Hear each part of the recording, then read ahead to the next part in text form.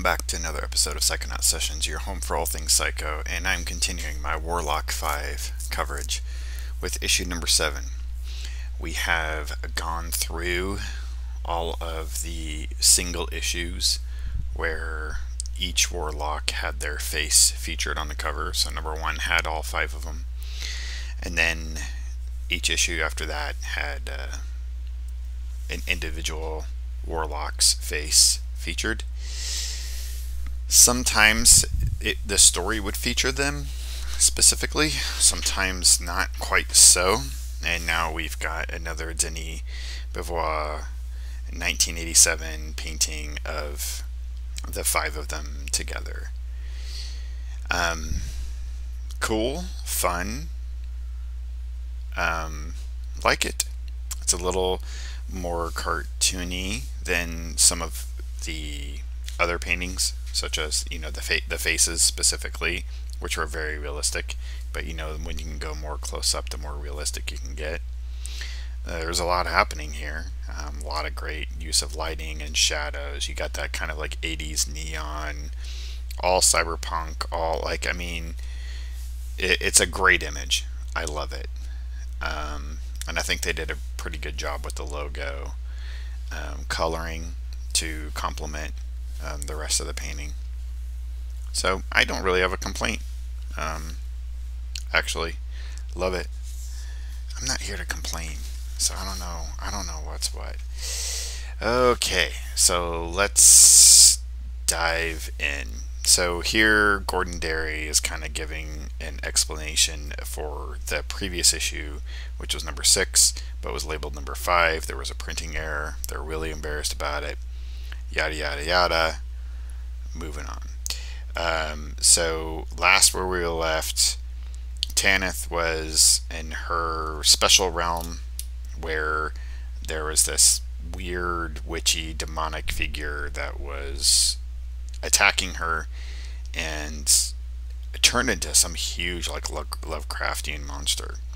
And here, I guess this is supposed to be where Tanith lives. Really cool, beautiful scene. You didn't really get a good visual depiction of the temple in the previous issue, so it's good to kind of see that here. Pretty cool. The top of this roof is being blown off by lightning, and what's weird about this book is they kind of switch around with the lettering sometimes, and I don't really understand the lettering choices. And now they're doing this like medieval script font, and it's really hard to figure out what it is. So this was her temple. The roof has been blown off. This witch type figure is attacking her. So this is just some kind of magical battle. Really cool. So we got a couple of different splash pages here. Close up. I mean, nothing's really happening. It's just really just different images. And they're all beautiful, all really well rendered. Great use of lighting. Denis really understands how light works, more so than most artists. And then we get some talking here. Tanith is just like, she's really weak. She's being really portrayed as weak. I don't understand why. I don't understand what her ethical or morals are in terms of why she's having a hard time fighting. It doesn't really explain it fully. But apparently she's holding back, and she's not really, fulfilling her full potential. But I don't really like how she's just kind of just portrayed as this damsel in distress. And then here, this is pretty cool. The witch's fingernails are coming out as like Freddy blades or something really cool. And then that knight from last issue, Gawain, coming in to save the day. We do get so cool. The fingernails come out as tendrils and start building out. Now I was a little disappointed because the last issue, the witch looked like this giant demon Lovecraftian monster thing. but she wasn't really that. She's still cool looking. I love how the way she looks. But anyway, Tanith is supposed to be this badass warlock, and she keeps having people come save her. So it's just annoying. So this knight's saving her. He's getting all ripped up. Man, that's horrific. Having this stuff like go down your throat and all these tendrils coming out of this witch. And Tanith decides, I mean, she's got all this magic, and she decides, well, I'll just poke my fingers into her. Oh no, Denis really trying to explore movement. It's so hard to do things in a realistic style, but then you have like the movement and action that's required in either animation or sequential art. Really difficult, but he's really learning the pace. So, not really sure what's happening in this image, but apparently the witch is kind of semi-taken out. Tanith starts drawing upon her power now, shoots it into the witch. That's a pretty cool image. It looks like something out of Fern Gully. And the witch is now almost dragon-esque, attacking, and the knight comes up, says, "Eat this," cuts its head off. And that's that. That's it. That's all we get of that story. So she gets all like, "Oh, I owe you everything," and he's like, "I would follow you anywhere." And they start kissing, and she passes out again and faints or whatever. This is a really beautiful image. It looks so real. It's actually, if you look, it's very simple.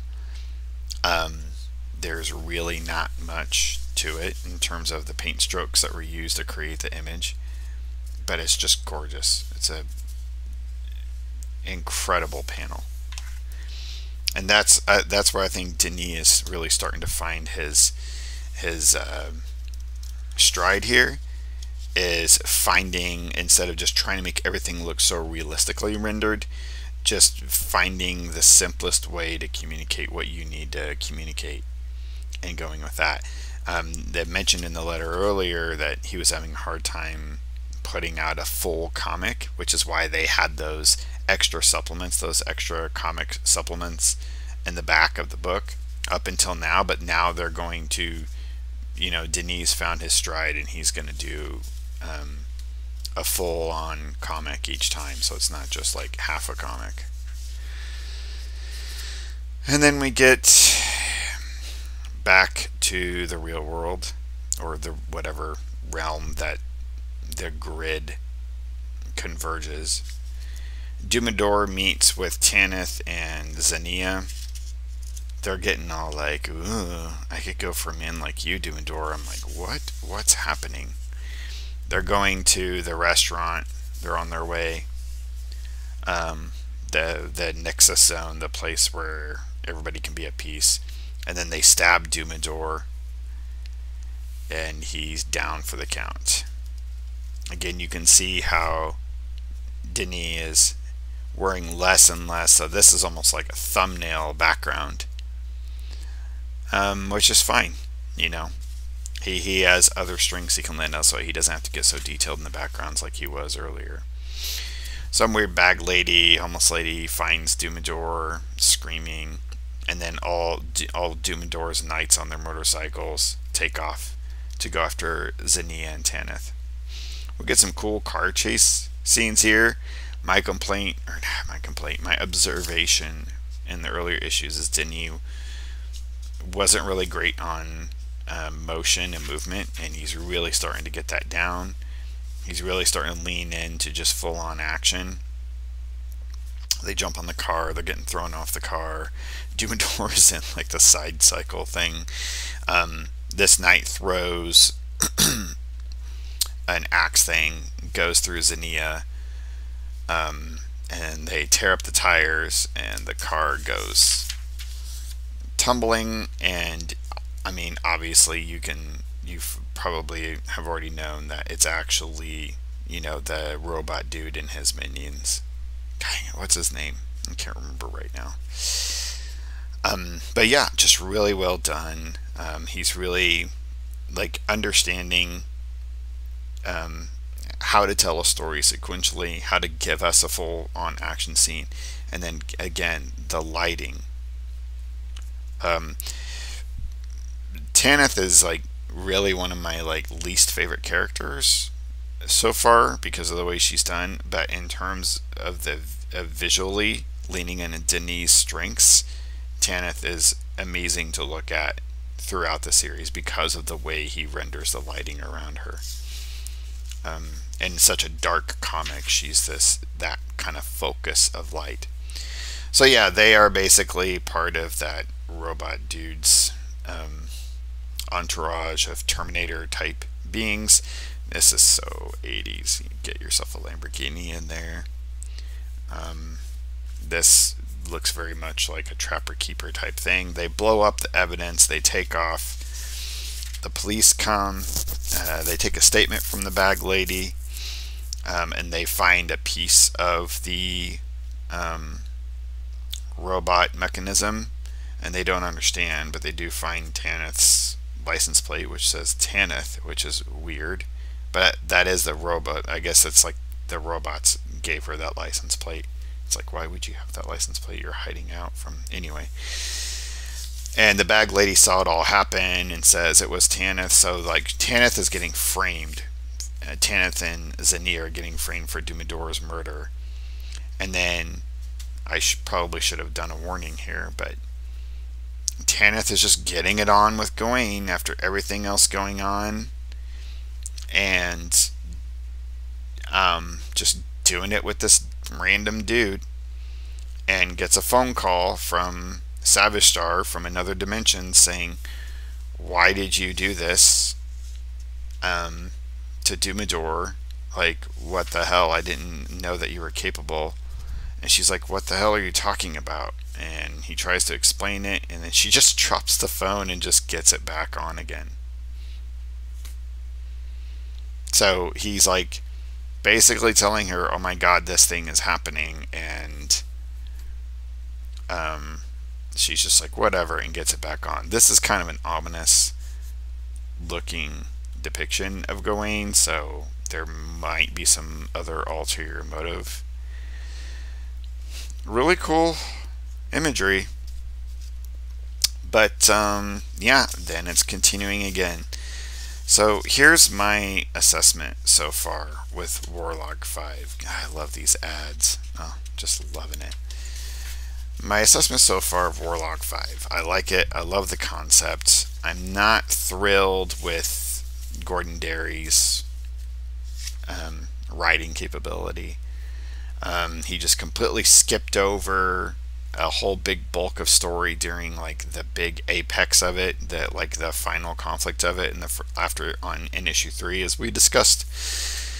And then it seems like he's just kind of jumping from one thing to the next with each issue, and there's no real like tie or anything. It's almost like he has no real plan. He has an idea, and he's just writing issue to issue. Let's see how long I can just carry this forward. And it's just kind of getting exhausting, especially when the characters don't really seem to be making decisions that make sense. Tanith is one of the ones that's been highlighted from the beginning. Tanith and Savage Star as like the good guys, the main good guys. In the very beginning, they were kind of pinpointed in that way. I've not understood the decisions any of them make. I don't understand why Savage Star just thought he could just take Dumador and show him his home planet and change Dumador's mind, but then Savage Star goes around just killing left and right. Even though he's like supposed to be this emissary of peace, Dumador just changes his mind and is like, oh, you're my friends now, I love you.